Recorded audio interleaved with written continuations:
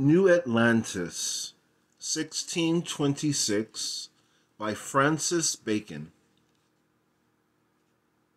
We sailed from Peru, where we had continued by the space of 1 whole year, for China and Japan, by the South Sea, taking with us victuals for 12 months, and had good winds from the east, though soft and weak, for 5 months' space and more. But then the wind came about and settled in the west for many days, so as we could make little or no way, and were sometimes in purpose to turn back. But then again there arose strong and great winds from the south, with a point east, which carried us up for all that we could do toward the north, by which time our victuals failed us, though we had made good spare of them, so that finding ourselves in the midst of the greatest wilderness of water in the world, without victuals, we gave ourselves for lost men and prepared for death. Yet we did lift up our hearts and voices to God above, who showeth his wonders in the deep, beseeching him of his mercy, that as in the beginning he discovered the face of the deep, and brought forth dry land, so he would now discover land to us, that we might not perish. And it came to pass that the next day, about evening, we saw within a kenning before us, toward the north, as it were thick clouds, which did put us in some hope of land, knowing how that part of the South Sea was utterly unknown, and might have islands or continents thither, that hitherto were not come to light. Wherefore we bent our course thither, where we saw the appearance of land all that night, and in the dawning of next day we might plainly discern that it was a land, flat to our sight, and full of buskage, brush, which made it show the more dark. And after an hour and a half's sailing, we entered into a good haven, being the port of a fair city, not great indeed, but well built, and that gave a pleasant view from the sea. And we, thinking every minute long till we were on land, came close to the shore and offered to land. But straightway we saw divers of the people with batons in their hands, as it were forbidding us to land, yet without any cries or fierceness, but only as warning us off by signs that they made. Whereupon, being not a little discomforted, we were advising with ourselves what we should do. During which time there made forth to us a small boat, with about 8 persons in it, whereof one of them had in his hand a tip staff of a yellow cane, tipped at both ends with blue, who made aboard our ship without any show of distrust at all. And when he saw one of our number present himself, somewhat before the rest,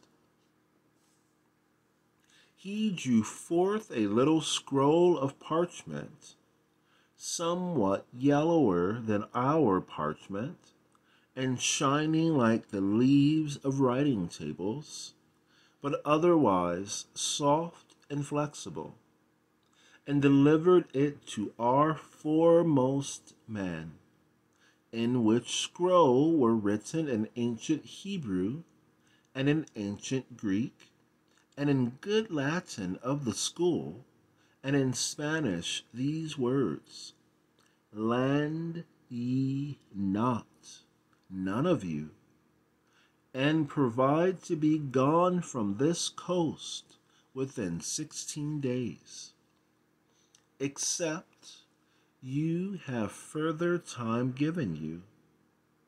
Meanwhile, if you want fresh water, or victuals, or help for your sick, or that your ship needeth repair, write down your wants, and you shall have that which belongeth to mercy.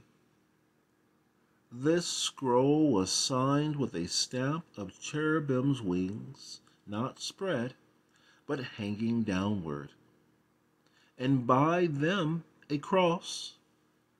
This being delivered, the officer returned and left only a servant with us to receive our answer. Consulting hereupon among ourselves, we were much perplexed. The denial of landing and hasty warning us away troubled us much. On the other side, to find that the people had languages, and were so full of humanity, did comfort us not a little. And above all, the sign of the cross to that instrument was to us a great rejoicing, and as it were a certain presage of good. Our answer was in the Spanish tongue, that our ship, it was well, for we had rather met with calms and contrary winds than any tempests. For our sick they were many, and in very ill case, so that if they were not permitted to land, they ran in danger of their lives. Our other wants we set down in particular, adding that we had some little store of merchandise, which if it pleased them to deal for, it might supply our wants without being chargeable unto them.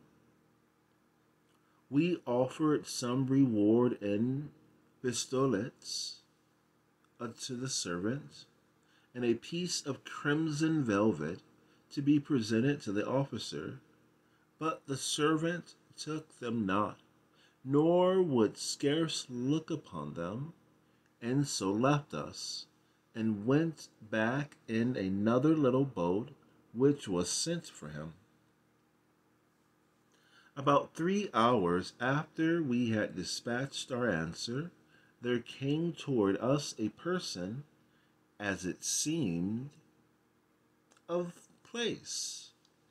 He had on him a gown with wide sleeves, of a kind of water camole, of an excellent azure color, far more glossy than ours. His under apparel was green, and so was his hat, being in the form of a turban, daintily made, and not so huge as the Turkish turbans, and the locks of his hair came down below the brims of it. A reverend man was he to behold.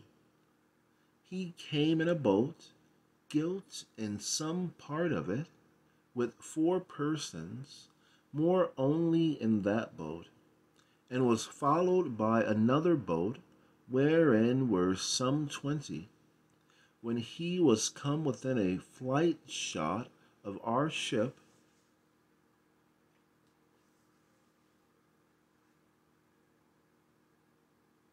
Signs were made to us that we should send forth some to meet him upon the water, which we presently did in our shipboat, sending the principal man amongst us save one, and 4 of our number with him. When we were come within 6 yards of their boat, they called us to stay, and not to approach farther, which we did.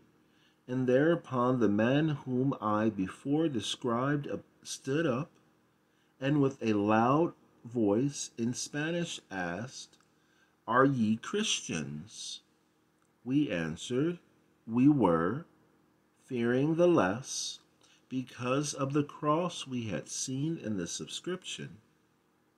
At which answer the said person lifted up his right hand toward heaven, and drew it softly to his mouth, which is the gesture they use when they thank God, and then said, "If ye will swear, all of you, by the merits of the Savior, that ye are no pirates, nor have shed blood, lawfully or unlawfully, within 40 days past, you may have license to come on land." We said we were all ready to take that oath. Whereupon one of those that were with him, being, as it seemed, a notary, made an entry of this act, which done, another of the attendants of the great person, which was with him in the same boat, after his lord had spoken a little to him, said aloud, "My lord would have you know that it is not of pride or greatness that he cometh not aboard your ship, but for that in your answer you declare that you have many sick amongst you." He was warned by the conservator of health of the city that he should keep a distance. We bowed ourselves toward him and answered, we were his humble servants, and accounted for great honor and singular humanity toward us that which was already done, but hoped well that the nature of the sickness of our men was not infectious. So he returned, and a while after came the notary to us aboard our ship, holding in his hand a fruit of that country, like an orange, but of color between orange tawny and scarlet, which cast a most excellent odor. He used it, as it seemed, for a preservative against infection. He gave us our oath by the name of Jesus and his merits, and after told us that the next day, by 6 o'clock in the morning, we should be sent to and brought to the stranger's house, so he called it, where we should be accommodated of things, but for our whole, both for our whole and for our sick. So he left us, and we offered him some pistoles. He smiling said, he must not be paid twice for one labor, meaning, as I take it, that he had salary sufficient of the state for his service. For, as I after learned, they called an officer that taketh rewards twice paid. The next morning early, there came to us the same officer that came to us at first with his cane, and told us he came to conduct us to the stranger's house, and that he had prevented the hour because we might have the whole day before us for our business. For, said he, if you will follow my advice, there shall first go with me some few of you, and see the place, and how it may be made convenient for you, and then you may send for your sick, and the rest of your number which ye will bring on land. We thanked him and said that his care which he took of desolate strangers God would reward. And so 6 of us went on land with him, and when we were on land, he went before us and turned to us and said, he was but our servant and our guide. He led us through 3 fair streets, and all the way we went there were gathered some people on both sides, standing in a row, but in so civil a fashion as if it had been not to wonder at us, but to welcome us. And divers of them, as we passed by them, put their arms a little abroad, which is their gesture when they bid any welcome. The stranger's house is a fair and spacious house, built of brick of somewhat a bluer color than our brick, and with handsome windows, some of glass, some of a kind of cambric oiled. He brought us first into a fair parlor above stairs, and then asked us what number of persons we were, and how many sick. We answered, we were in all, sick and whole, 51 persons, whereof our sick were 17. He desired us have patience a little, and to stay till he came back to us, which was about an hour after, and then he led us to see the chambers which were provided for us, being in number 19, they having cast it, as it seemeth, that 4 of those chambers, which were better than the rest, might receive 4 of the principal men of our company, and lodge them alone by themselves, and the other 15 chambers were to lodge us 2 and 2 together. The chambers were handsome and cheerful chambers, and furnished civilly. Then he led us to a long gallery, like a dorture or dormitory, where he showed us all along one side, for the other side was but wall and window, 17 cells, very neat ones, having partitions of cedar wood, which gallery and cells, being in all 40, many more than we needed, were instituted as an infirmary for sick persons, and he told us withal that as any of our sick waxed well, he might be removed from his cell to a chamber, for which purpose there were set forth 10 spare chambers, besides the number we spake of before. This done, he brought us back to the parlor, and lifting up his cane a little, as they do when they give any charge or command, said to us, ye are to know that the custom of the land requireth that after this day and tomorrow, which we give you for removing your people from your ship, you are to keep within doors for 3 days. But let it not trouble you, nor do not think yourselves restrained, but rather left to your rest and ease. You shall want nothing. And there are 6 of our people appointed to attend you for any business you may have abroad.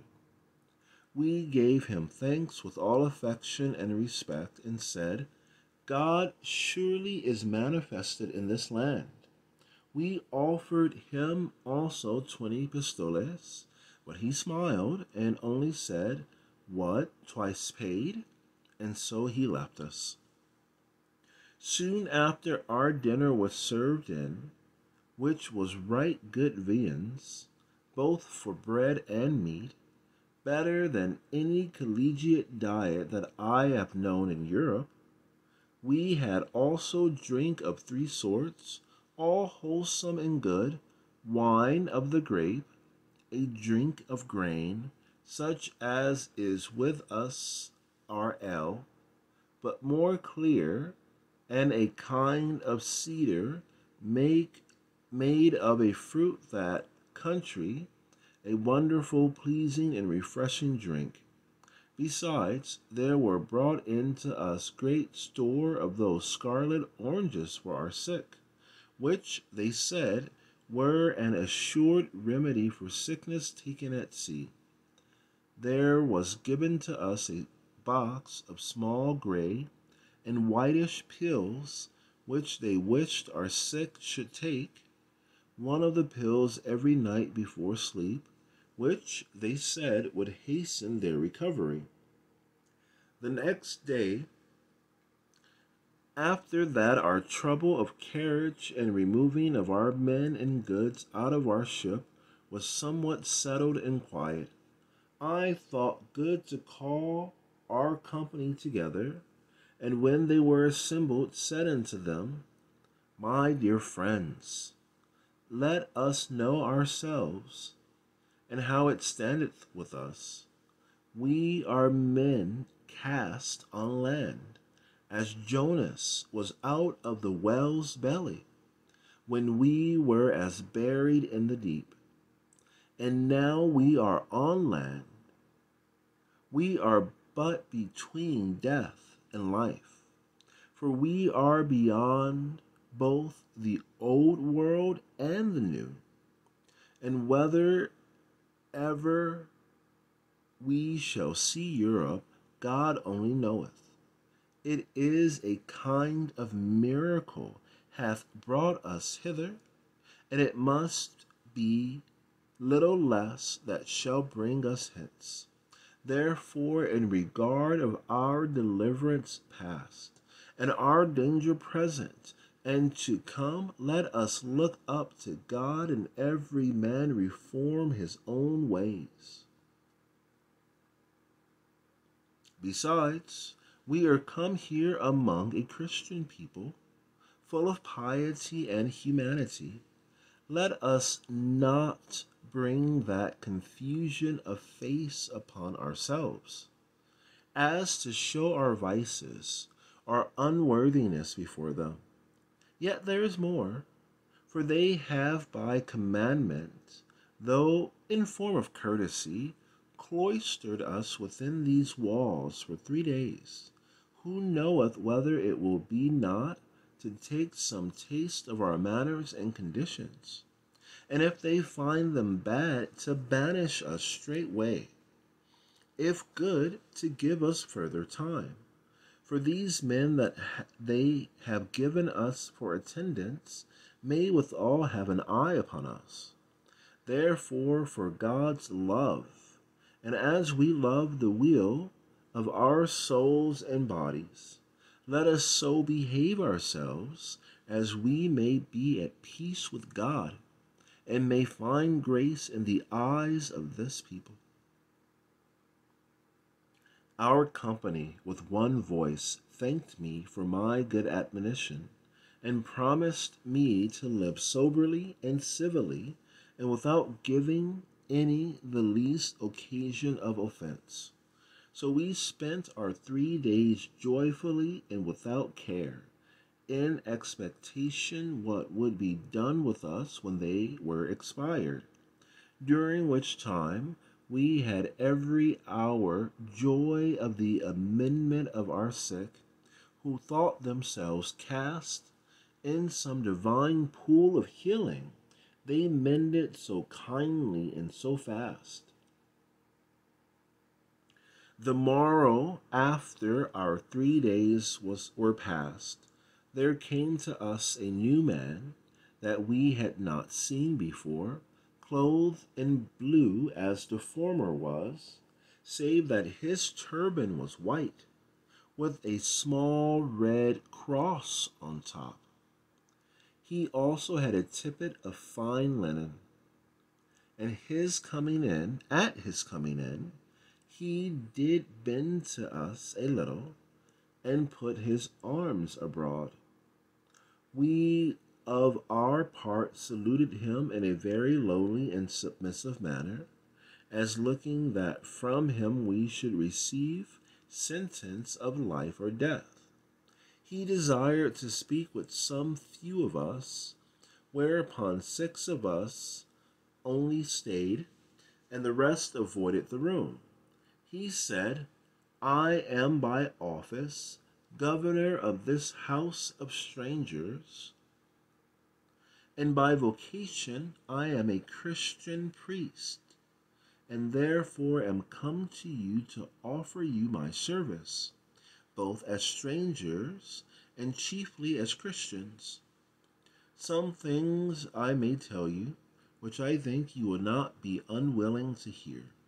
The state hath given you license to stay on land for the space of 6 weeks, and let it not trouble you if your occasions ask further time, for the law in this point is not precise. And I do not doubt but myself shall be able to obtain for you such further time as shall be convenient. Ye shall also understand that the stranger's house is at this time rich and much aforehand, for it hath laid up revenue these 37 years. For so long it is since any stranger arrived in this part.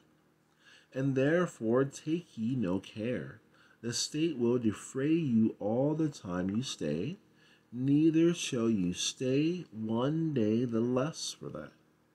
As for any merchandise ye have brought, ye shall be well used, and have your return either in merchandise or in gold and silver, for to us it is all one. And if you have any other request to make, hide it not, for ye shall find we will not make your countenance to fall by the answer ye shall receive. Only this I must tell you, that none of you must go above a cairn, that is, with them 1.5 miles from the walls of the city, without special leave.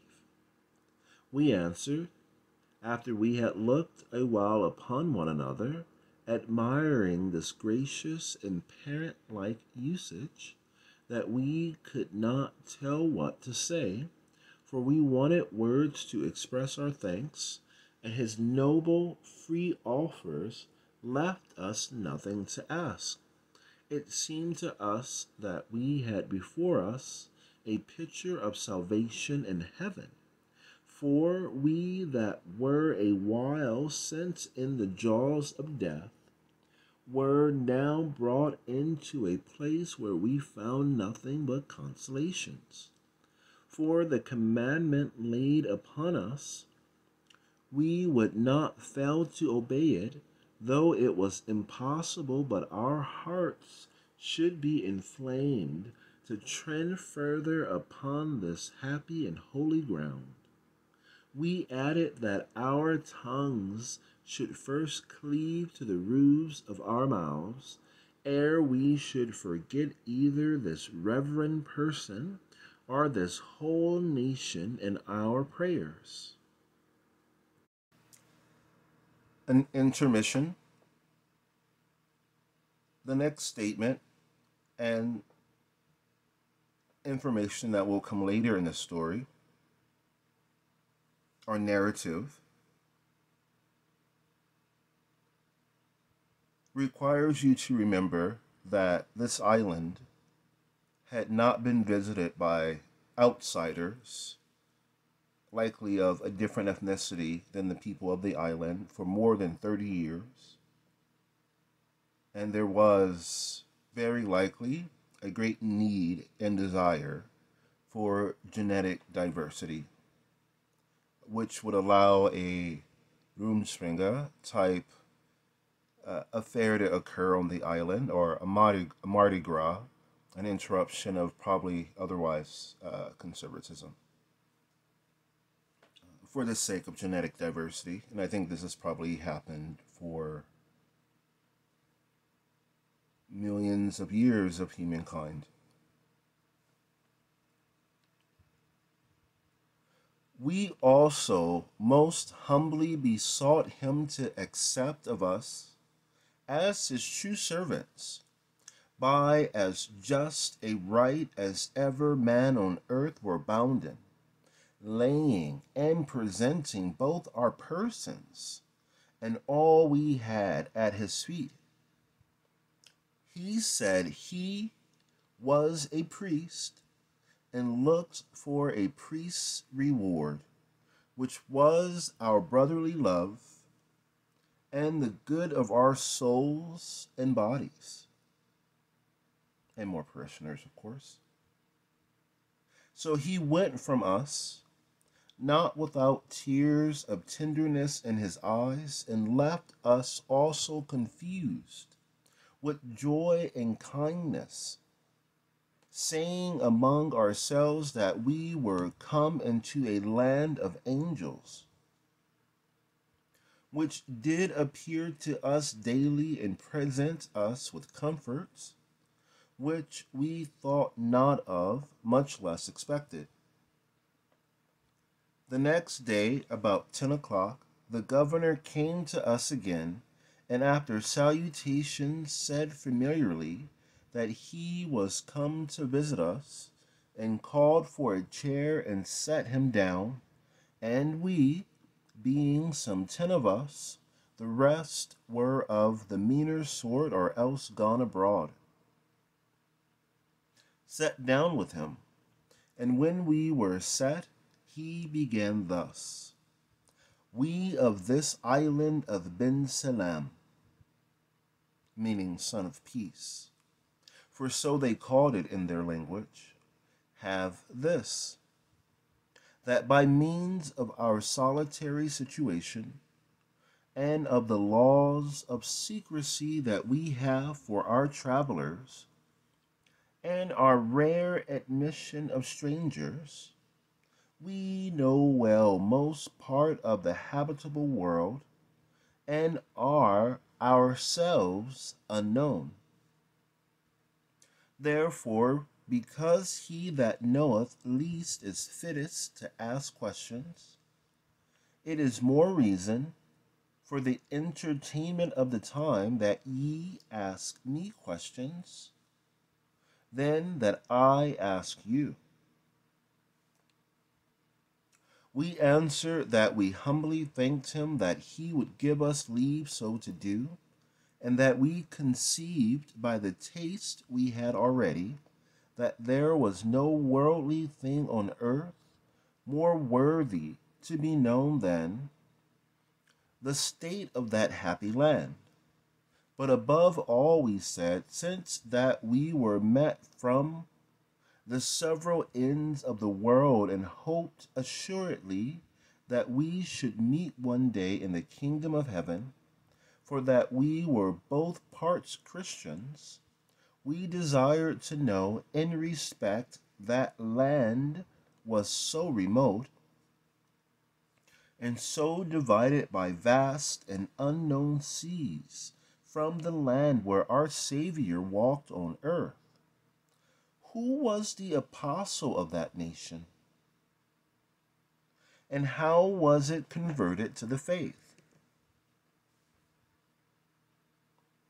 It appeared in his face that he took great contentment in this our question. He said, Ye knit my heart to you by asking this question in the first place. For it showeth that you first seek the kingdom of heaven, and I shall gladly and briefly satisfy your demand.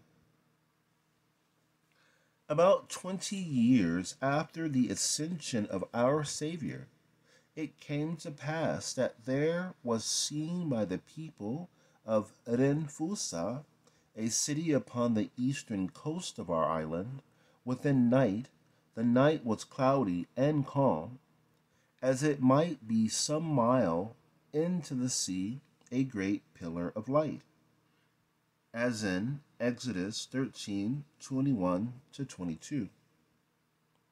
Not sharp, but in form of a column or cylinder, rising from the sea a great way toward heaven, and on the top of it was seen a large cross of light, more bright and resplendent than the body of the pillar, upon which, so strange a spectacle, the people of the city gathered apace together upon the sands to wonder, and so after put themselves into a number of small boats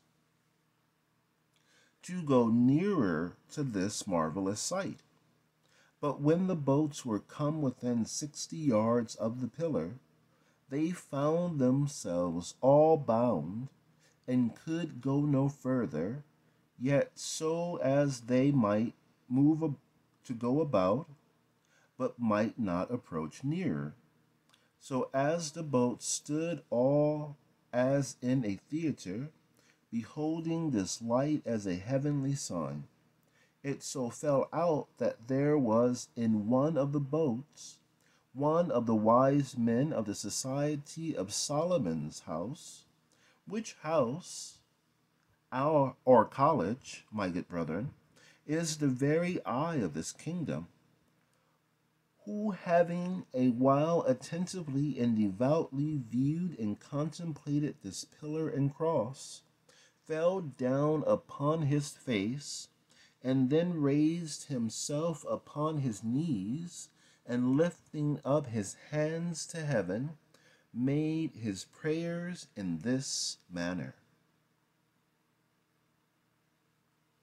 Lord God of heaven and earth, thou hast vouchsafed of thy grace to those of our order to know thy works of creation and the secrets of them, and to discern as far as appertaineth to the generations of men between divine miracles, works of nature, works of art, and impostures and illusions of all sorts. I do here acknowledge and testify before this people that the thing we now see before our eyes is thy finger, and a true miracle. And forasmuch as we learn in our books that thou never workest miracles but to a divine and excellent end, for the laws of nature are thine own laws, and thou exceedest them not but upon great cause, we most humbly beseech thee to prosper this great sign, and to give us the interpretation and use of it in mercy, which thou dost in some part secretly promise, by sending it unto us.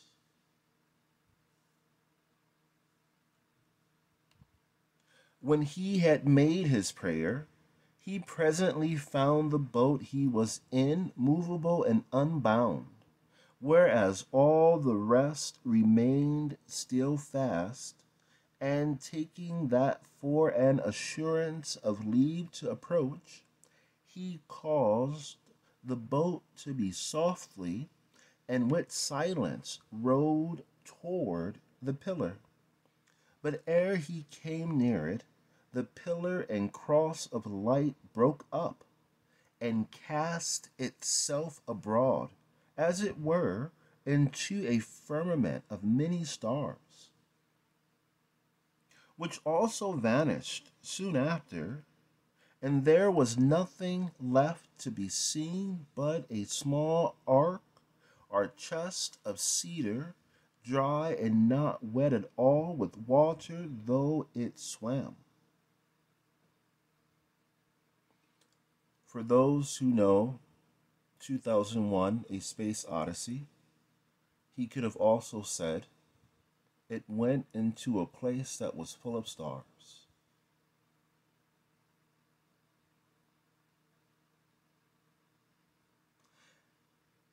And in the fore end of it, which was towards him, grew a small green branch of palm. And when the wise man had taken it with all reverence into his boat, it opened of itself, and there was found in it a book and a letter, both written in fine parchment, and wrapped in sindons of linen. The book contained all the canonical books of the Old and New Testament, according as you have them, for we know well what the churches with you receive, and the Apocalypse itself, and some other books of the New Testament, which were not at that time written, were nevertheless in the book, and for the letter, it was in these words: I, Bartholomew, a servant of the highest, and apostle of Jesus Christ, was warned by an angel that appeared to me in a vision of glory, that I should commit this ark to the floods of the sea.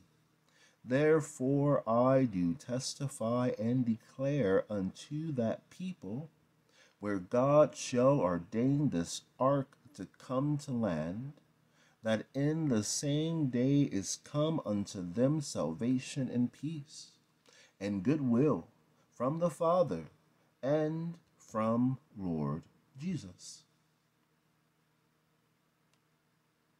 There was also in both these writings, as well the book as the letter, wrought a great miracle, conform to that of the apostles, in the original gift of tongues.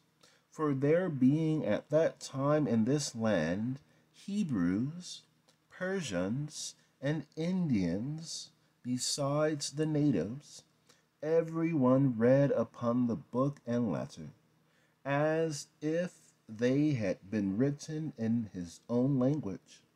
And thus was this land saved from infidelity.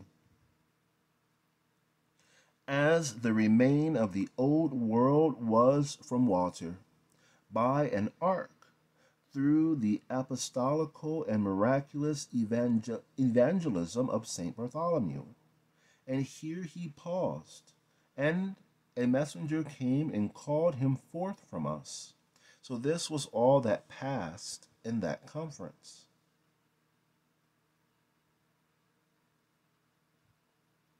The next day, the same governor came again to us immediately after dinner, and excused himself, saying that the day before he was called from us somewhat abruptly, but now he would make us amends and spend time with us, if we held his company in conference agreeable.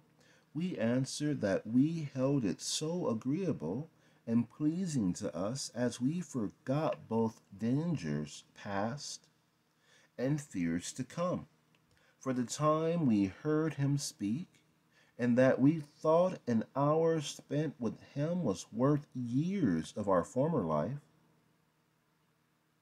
He bowed himself a little to us, and after we were set again, he said, Well, the questions are on your part. One of our number said, after a little pause, that there was a matter we were no less desirous to know than fearful to ask, lest we might presume too far. But encouraged by his rare humanity towards us, that could scarce think ourselves strangers, being his vowed and professed servants, we would take the hardness to propound it, humbly beseeching him, if he thought it not fit to be answered, that he would pardon it, though he rejected it. We said, we well observed those his words, which he formerly spake, that this happy island, where we now stood, was known to few, and yet knew most of the nations of the world, which we found to be true, considering they had the languages of Europe, and knew much of our state and business, and yet we in Europe, notwithstanding all the remote discoveries and navigations of this last age, never heard any of the least inkling or glimpse of this island. This we found wonderful strange, for that all nations have interknowledge one of another, either by voyage into foreign parts, or by strangers that come to them, and though the traveller into a foreign country doth commonly know more by the eye than he that stayeth at home can by relation of the traveller, yet both ways suffice to make a mutual knowledge, in some degree on both parts. But for this island, we never heard tell of any ship of theirs that had been seen to arrive upon any shore of Europe, no, nor of either the East or West Indies, nor yet of any ship of any other part of the world that had made return for them. And yet the marvel rested not in this, for the situation of it, as his lordship said, in the secret conclave of such a vast sea might cause it, but then that they should have knowledge of the languages, books, affairs of those that he such a distance from them, it was a thing he could not tell what to make of, for that it seemed to us a condition and proprietary of divine powers and beings, to be hidden and unseen to others, and yet to have others open as in a light to them.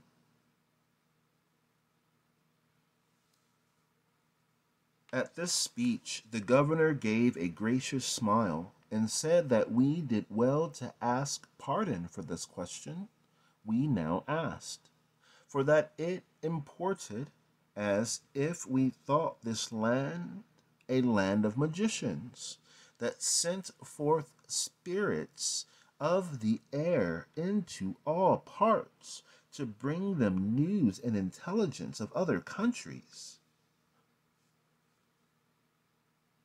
Madriazza lid perifa.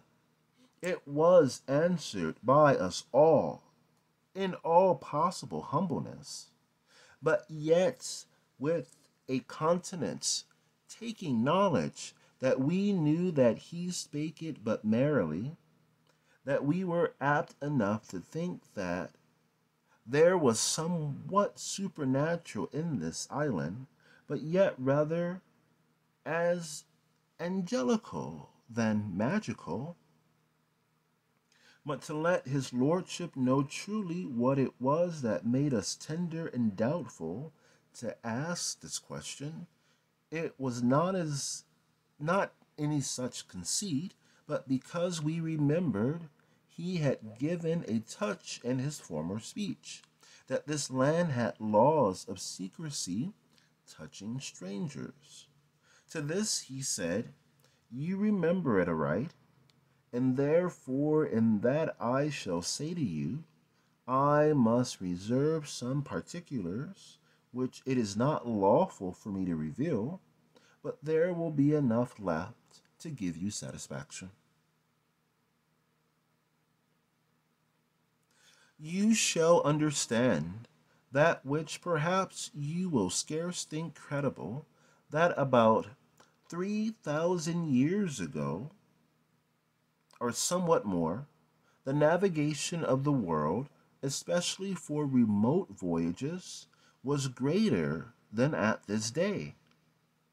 Do not think with yourselves that I know not how much it has increased with you within these 60 years.